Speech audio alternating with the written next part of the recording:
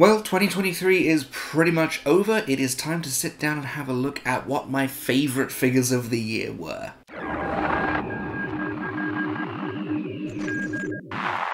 Hello there, welcome back to the channel. I am Grand Moff Tony. Now, 2023 has, I think it's been pretty universally agreed, been probably the best year in the Black Series history. It was also my first full year on YouTube, so it's been a hell of a lot of fun. But in terms of character choice, in terms of the figures that we actually got, in terms of how far engineering has come, it's just been such a great year. It's so hard to put into words how good it has been as a collector. I have been very well fed this year. It's been really great. But what have been the best figures of the year? Because we have had some really cracking figures this year. And I'm not even going to pretend that this year trying to narrow down which ones I thought were the all-time best was incredibly challenging. That's just the position that you put yourself in when you're trying to decide what the best figures were. You're always going to have a figure that you wish you could talk about, but there are so many figures that are better than it that you have to just kind of put that aside and just concentrate on were the best of the year. So with all that in mind, it is time to once again sit down and talk about the top 10 best Black Series figures of this past year of 2023. So let's not waste any time. Let's get into talking about the rules to qualify for this list, because of course there are rules. There are always rules. Firstly, to qualify for this list, the figure must have been released this year. Now, we're counting everything from Wave 35 all the way back at the beginning of the year, which was predominantly the Andor wave. Everything from that all the way to the second Ahsoka wave. Now, that's the one that came with Hera. It also had Pre Vizsla in it and the Mandalorian R2-D2. Everything that came out between those two waves qualifies for this list, and that includes store exclusives, online exclusives, the works. Second rule to qualify for the list, it has to be a figure that I personally added to my collection this year. I'm only going to talk about figures that I've actually gotten in hand and I've been able to explore myself. So that does unfortunately mean that Darth Malak doesn't qualify because I was never able to track him down. I'm sure he would make the list. He's made so many other people's lists, but I've just had no luck finding him, so I have to let that one lie. Both of these have to be true for the figure to qualify for the list. It both has to be a figure that released this year, and it has to be a figure that I added to my collection this year. The Clone Wars Darth Maul missed the mark last year because I wasn't able to track him down in time. I did get him this year, but technically he was released last year. So once again, he doesn't qualify.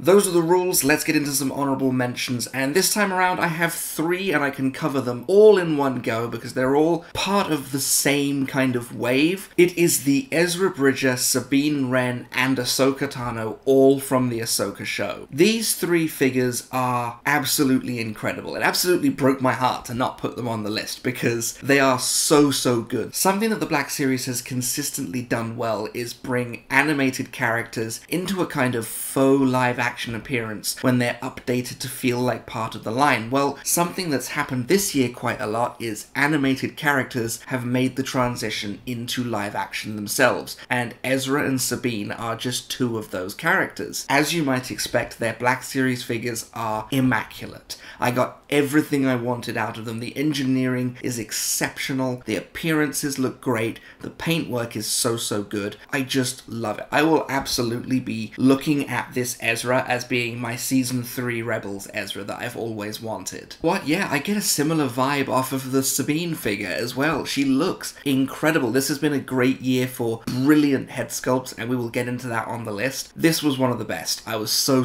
pleased with it. And of course, I have to throw an honourable mention into the return of my all-time favourite Black Series mold. I didn't want to put her on the list because that felt like I was cheating, and there were so many other figures that I wanted to talk about. But yeah, of course this Ahsoka is exceptional. It is so good. It was so good last year. It's so good this year. I counted it as an honourable mention to try and be fair to the other figures that are on this list, because I don't want to sit here and say, yeah, this pretty much one-to-one re-release release is going to be topping the list again. That's cheating, it's cheap. So yeah, those are my picks for my honorable mentions. Pretty easy, get them out of the way nice and quick. So let's not mess about, let's get into the list itself. First off, coming in at number 10 is the Anakin Skywalker from the Force Spirit 3-pack. I absolutely adore this figure. I absolutely adore this set. Like, it took everything I had to not include the Yoda on this list as well, for just being such a great update to the original Force Spirit Yoda. But really, the selling point for me on this set was the Anakin, and what a great job they did with him. He looks so good. That updated head sculpt, the way that they've kind of worked in the paintwork, and that beautiful luminescent color, it just looks so brilliant. I got these figures out and put them on my bookcase to kind of like, you know, do a quick little thing for my Instagram just to make myself happy, and they have stayed there ever since because they are gorgeous figures, and this one is by far the best of them. Now, it's by no means a massive feat of like Black Series engineering. We're still dealing with a pretty similar and familiar looking mold, but part of what makes a figure make this list at the end of the year is just how much joy it brings to me, and this one, it just made me so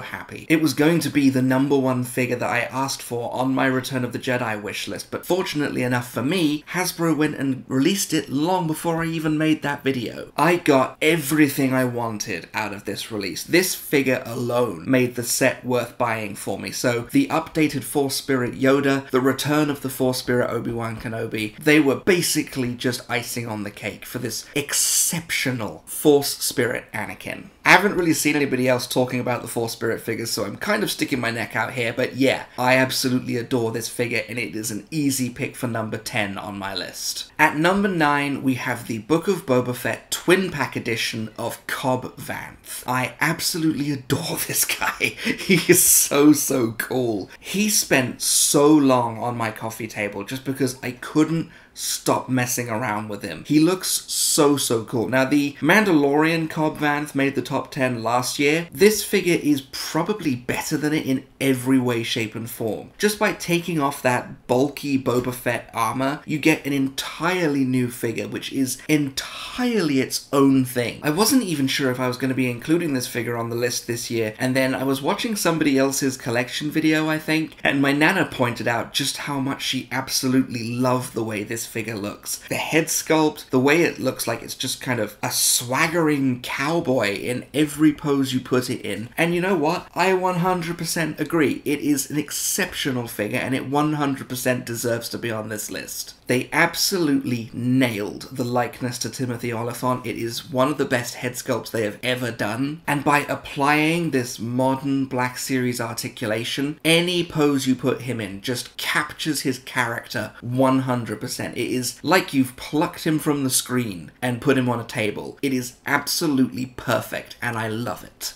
I feel like this has been a year for Black Series figures that are just people. Like people in just kind of spacey Western costumes. And Cobb Vanth is no exception to that whatsoever. But what makes him better than pretty much every figure in the Andor line is just how well they have captured this character in this figure. You know, you can pose him with his hand on his belt like a sheriff. You can pose him just like whipping his gun out of his holster. It is so much fun to play with. And you have to include that when you're thinking about what the best figures of the year were. Like, what were the figures that were the most fun to play with? And Cobb Vanth is 100% up there. I don't know, man. I said I wanted the original figure as soon as he walked on screen in The Mandalorian. I said I wanted this one as soon as he walked on screen in Book of Boba Fett. I am 100% happy with what I got. Cobb Vanth comes in at number 9. At number 8, it is another Book of Boba Fett figure. It is Black Krrsantan. I was thrilled when they said this guy was coming back out. I never really bought into the overhyped controversy surrounding the comic original. It's still a good figure and I still like it, but this one is the one that we all wanted. This is the one that I wanted. This live action, series accurate Black Krrsantan with that whopping great cannon, that incredible updated live action likeness. It's so good. I'm so pleased with it. This guy just looks mean. He looks intimidating. He looks exactly like, once again, that you've plucked him off the screen and stuck him on a shelf. He's perfect in every way, shape and form. But if you have to call it down to specifics, for me it's the paint job. They did such a good job with it. Now, as much as I may like that comic accurate original, one thing I will say is, yeah, it was lacking in the paint department. You cannot say that about this updated deluxe version. There's so much detail on his fur. There's so much detail in his face. He's scowling. He looks so cross. I'm so pleased with him. The updated sculpt work on his armor, it's all incredible. I absolutely love this figure. It was such an improvement over the original, and it's just so hard to put down. I adore this figure in every way, shape and form. He looks great on my shelf. He looks great as part of a Book of Boba Fett display. He is an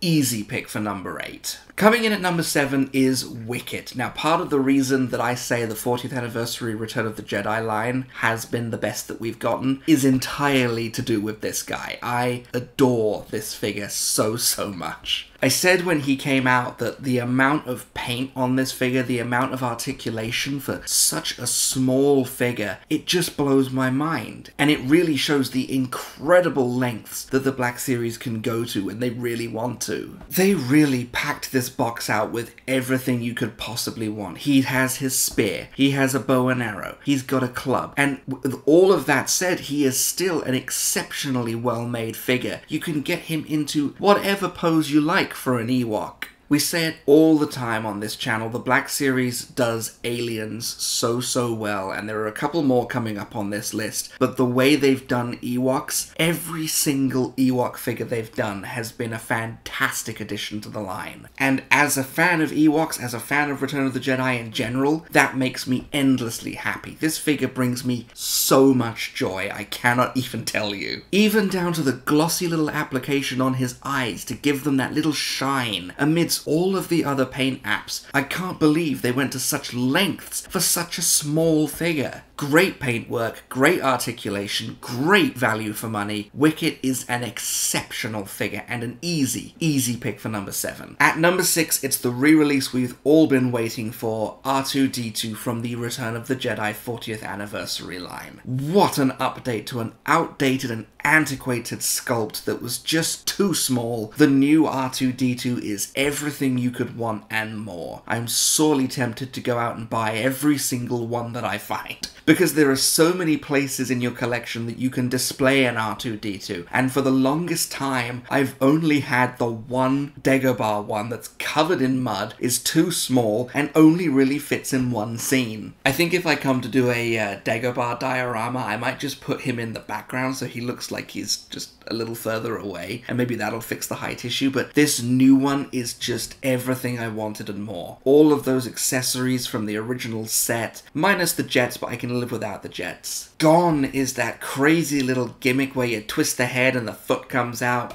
We didn't need it. It didn't need to be part of the figure. I adore this figure so much. Take all this and add to it the fact that they've managed to incorporate accessory storage into the figure in a screen-accurate manner. I'm pretty sure that's how they work. I think when they're in the N1 Starfighters, the heads come up a little and pop out of that little hole, because there's no way you can fit those shoulders in that narrow little section. But then, yeah, having that head lift up and have you be able to store the accessories inside it, I have honestly forgotten multiple times where I've put my R2-D2 accessories, and I'm always surprised when I pop the lid off and there they are. They're all just tucked in there nice and safely. The paint on this figure is just 1000% perfection. I absolutely love it. The whites, the silvers, the blues, the little dash of red. I adore it. It looks so accurate to his film appearances. And I love what this figure represents. It represents the idea that Hasbro are prepared to go back and revisit old releases and make improvements. We kind of saw that in the archive line line the other year when they went back and they were, you know, correcting Leia's height or fixing Veteran Han's face. Little touch-ups here and there. I like to think that it's because of how well received those figures were that's why we were able to have a look and see a new R2-D2 rebuilt from the ground up, fixing an age-old problem that has been in the line since the very dawn of its existence. This figure just makes me happy, and it makes me very, very happy and hopeful for where the future of this line is going. For all these reasons and more, the 40th anniversary Return of the Jedi R2-D2 definitely deserves its spot at number 6. For number 5, we're going back to the Book of Boba Fett one more time for the twin pack edition of Cad Bane. Every time Hasbro do this character, they knock him out of the park. Every time he's come out, he has made a top 10 list on my channel. The Bracca Cad Bane was on the best of 2022. The Clone Wars Cad Bane was on the best of all time, and now the Book of Boba Fett Cad Bane has made one of the best of 2023. If you want to talk about feeling like you've plucked a character straight off the screen, this Cad Bane figure is just next level. It is so, so good.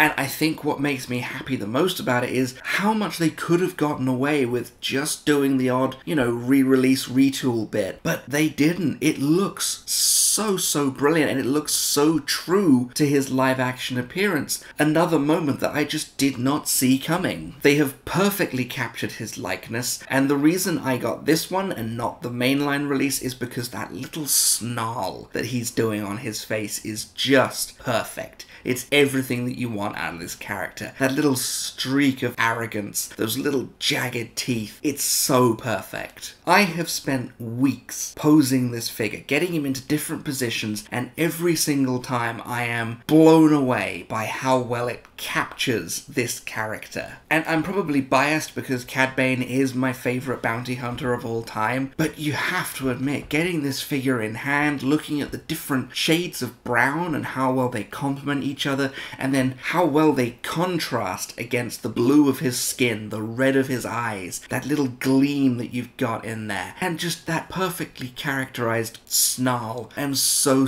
pleased every time I look at this figure. He has become a permanent part of my Book of Boba Fett display. And of course you can't ignore all of the blast and flame effects that came with him. So good, such a great inclusion that they didn't even have to do. They sculpted new fire for Cad Bane because they recognized the fact that his flamethrower doesn't look the same as Boba Fett's flamethrower. That's an attention to detail that I just can't turn my nose up at, and that's why Cad Bane from the Book of Boba Fett twin pack comes in at number 5. At number 4, it's time to start talking about some Old Republic figures because we're talking about Bastila Shan. By far and away the best human-female sculpt they have ever done in the Black Series, and I will die on that hill. There is so much femininity in this mold. You cannot help but get some of the best poses you could ever get out of a Black Series figure out of it. And then add to that probably one of the best faces they have done in years. I am so pleased with how this face came out. We're going to be talking about alien faces and ugly faces in a minute, but this is probably one of the top 5 human faces they have ever done. The way this figure is crafted just makes me so happy. There are so many intricate layers of overlays that let them all hang down no matter what you do with the main figure underneath. There's nothing that should be hanging down that ends up sticking off at an angle when you get her into a dynamic pose. The body goes into a dynamic pose, and then the drapes and the clothing hang down like they're supposed to. It's so good. I have been putting more and more female characters on my wish lists ever since I got this one in hand, because I finally realized we can really knock these characters out of the park now. If we just do exactly what they've done here and do it again and again and again, we can get some great female figures into the line. That, and they've absolutely nailed her lightsaber. I love the color on the blade. I love the paintwork on the hilt. The whole figure is just a masterpiece. I cannot put her down. I had absolutely no intention of building a little Old Republic display on my desk. I was just gonna have the 2 Revans there and call it a day, but when Bastila came out and I got her in hand, I couldn't stop looking at her. I needed her front and center on my desk where I could see her every day. By far and away the single best human female figure they have ever done, Bastila Shan comes in at number 4. At number 3, it is most people's figure of the year, it's Darth Malgus. Who saw this one coming? Like, who thought, oh yeah, I've got Darth Malgus on my 2023 Black Series bingo card? They did such a good job with this figure. A long time ago, back before I was collecting the Black Series, and before the Black Series really knew what it was, because they were still just kind of sticking that tag onto all kinds of different figures, I bought a 3 3/4 inch Black Series Darth Malgus. It was the first Star Wars figure that I had bought myself in years, and I was blown away by how good it was. Well, this one has just decimated it in every way, shape, and form. The size, the bulk, the articulation, the paintwork, the detail, the work they did on that hood. They've created one of the best hoods in the entire line. Hoods have always been something where I've just kind of gone, oh, just stop doing them, just stop trying. It always comes out all poofy and up in the air, and it doesn't sit properly. This one sits perfectly. I absolutely love it.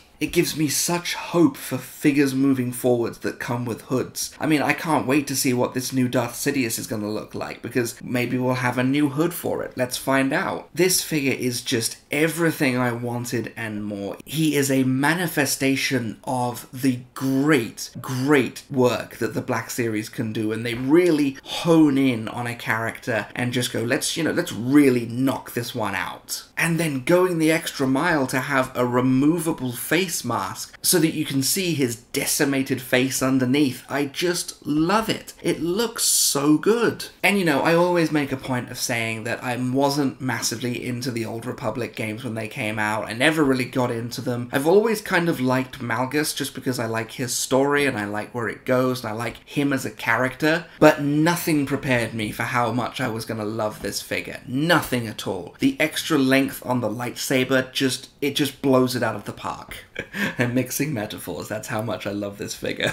He has been, rightfully so, a lot of people's favourite figure of the year, and I completely agree with you. He 100% deserves it. But for me, he comes in at number 3. At number 2 is Old Master Maul. Now, when they announced this figure, I had no idea how much I was going to love it. I almost didn't pick it up. I saw it on a shelf and I was like, maybe another time. But then I started to hear the great things that people were saying about it, and I was like, you know what? I've got my $5 off at GameStop for the month. I'll go and grab him. And what a figure. What a figure. He is so good. The articulation alone, this is probably the best articulated figure in the Black Series. It's definitely the best articulated Maul. There was all of us thinking that Clone Wars Maul was going to be the be-all and end-all of Maul figures. No, this one is far and away better. There's one thing those old Maul figures have kind of fallen short on for me is capturing the athleticism of this character, and this figure finally gives us a figure that can capture that athleticism 100%. You just move his joints around and you get everything you could possibly want. But we're not just talking about the mold here, the engineering, the articulation. It just looks so perfect. It's so naturally Maul. Once again, they've nailed the alien head sculpt as they do every time. I love that little grimace that he has on his face, that little scowl that he's wearing. It's so perfect to his character. And it works so well when you're putting him in all kinds of different athletic poses to have him wearing that expression, as opposed to the more neutral look that we get in most Black Series figures. That they work for them, they work for characters who are just kind of holding a neutral pose, but for Maul you want something a little different. You want something a little better. This is far and away my favourite Maul they have ever done, and I doubt he will be dethroned anytime soon. I honestly can't think of many other Mauls they could put into the line. Maybe if they do a solo Maul one day I can return to that statement and see if I still feel the same way, but for the time being, Old Master Maul is far and away my favourite, and he comes in at number 2 of the best figures that came out in 2023. But my number 1 pick for the best Black Series figures of 2023 is Jedi Survivor Cal Kestis. I know, I'm as surprised as you are, but I cannot leave this figure alone. We've talked a couple of times on this list about figures that look like you've just plucked a character off of a screen and put it on your shelf. Well, this figure is that for me in spades. I never really mess around with any of the character customization or updated aesthetic looks when I'm playing these games, so the base neutral Cal is always my Cal, and maybe that's why I've got such an attachment to this figure, because it just captures that likeness so perfectly. I was always satisfied with the original Jedi Fallen Order Cals. You know, the original release, and then later down the line, the deluxe release with the double-bladed lightsaber. I was always satisfied with those. I didn't mind the faces on them. This one is so much better. It just perfectly captures where he's at in his arc right now, as this kind of, you know, embittered warrior lashing out against the Empire because they've just hurt him so many different ways, and he just wants to hurt them back. But what really sells me on this guy is the articulation, it's the engineering. I've said a couple of times on this list that no matter what pose you put the figure in, it just looks cool. Well, Cal just looks natural. Every time you put him in a pose, you know, whether you've got him with his lightsaber, his gun, both at the same time, you know, some figures can look kind of awkward if they've got both of their accessories in both hands. Not this one. It just looks so natural. It looks like it's just, yeah, I've got my lightsaber in one hand and my gun in the other. What of it? I'm pairing them both up. When I was working on building this list, anytime I was talking about another figure's articulation, or another figure's paint job, or the sculpt, or the artistry, or the engineering, or the head sculpt, anything like that, I always came back to this figure. You know, I was talking about Old Master Maul, and then I was like, yeah, he's really good, he's really well articulated. That Cal Kestis is a little bit better though. Or when I'm talking about Bastila Shan's face, oh yeah, Bastila Shan, fantastic face, best female likeness in the entire line. But if you want to talk about great likenesses that came out this year, I have to bring up Cal. Black Chrysanthemum's paint job, Cobb Vanth's posability and how natural he looks in each pose, I just have to bring up Cal every single time. And it's crazy for me to think about that I almost didn't get him. I almost thought, no, you know what? I'm happy with the original figure. I like that figure. I think I'll stick with that one. But then I found him on that trip to the UK. I believe it was in Forbidden Planet, out in Bristol. I found him and I looked at that box and I looked at that render and I was like, that looks really, really good. I think I will take that home. And I am so glad I did, because I have spent hours, days, weeks putting this guy in different poses. And, you know, usually I'm pretty satisfied with a pose once I've found it. Like, once I've found the pose, whether I have a look at Action Display's channel and, you know, have a look at the poses that he's done for them and just sort of pick one out, I stick them in the pose, I put them on the shelf, and I'm perfectly happy. Some of these figures behind me have not changed their pose in years. Cal, I could put him in different poses every week and never get bored. I could never get bored of finding a different pose, whether it's holding the saber in both hands or with the saber behind him and the blaster out. He just looks so natural no matter what pose you put him in. And pairing him up with the accessories from the old figures, the old lightsaber, the old double-bladed lightsaber, the holocron, whatever you like, it all just works. This is such a good figure. I have had endless amounts of fun with it. I'm basically just gonna sit here gushing about the figure if I don't cut myself off eventually. But I felt like it's such a dark horse. I feel like so many people have forgotten about this guy because he came out so early in the year and everyone at the time was like, oh yeah, this is great, this is a great figure. And then as more and more figures came out this year, he got more and more forgotten about. But not for me. I just keep coming back to this guy. He is such a great figure. He is far and away the best Black Series figure of 2023. So there you have it. Those were my picks for the top 10 best Black Series figures of 2023. So let me pass this subject off to you. It's my favourite subject of the year. What were your picks for the best figures of the year? What were some really great Black Series figures that you got this year? I don't think anyone can be in any doubt that this year we have had a fantastic year. Probably the best year we've ever had. And it just fills me with so much hope for where this line is going. I don't know where some of these